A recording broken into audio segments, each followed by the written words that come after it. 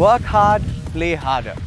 That's a common mantra which drives us through the weekdays so that we can finally reach the weekend and play a little. This is Kalsubai, the highest peak in the Western Ghats at Maharashtra.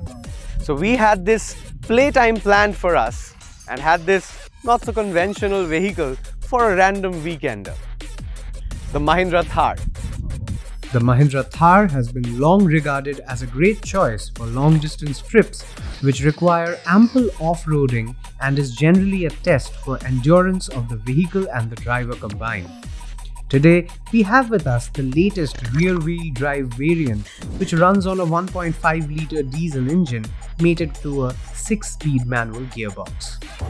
Well, as I said, the Thar is famous for its prowess on endurance trips, going up the mountains and off-roading.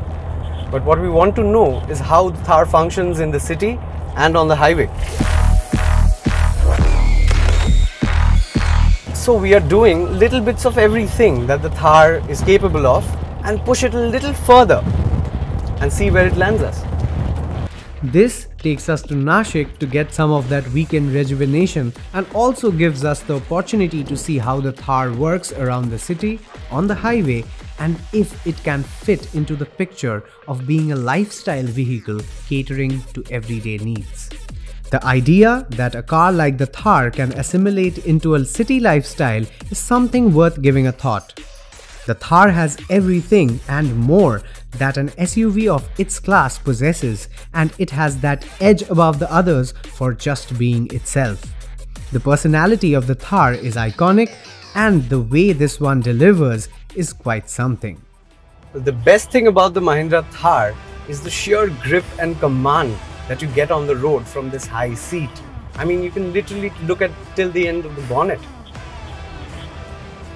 And this means you can spot those potholes from quite a long distance and avoid them. And even if you can't, it doesn't matter. A trip to Nashik is incomplete without the quintessential vineyard visit. And here we are at this beautiful wine estate to learn and get a sneak peek into the complicated process of how the humble grape can be transformed into something which is a drink for the gods. Let's find out. The Thar by far has given no reason to not opt for it in its class of SUVs.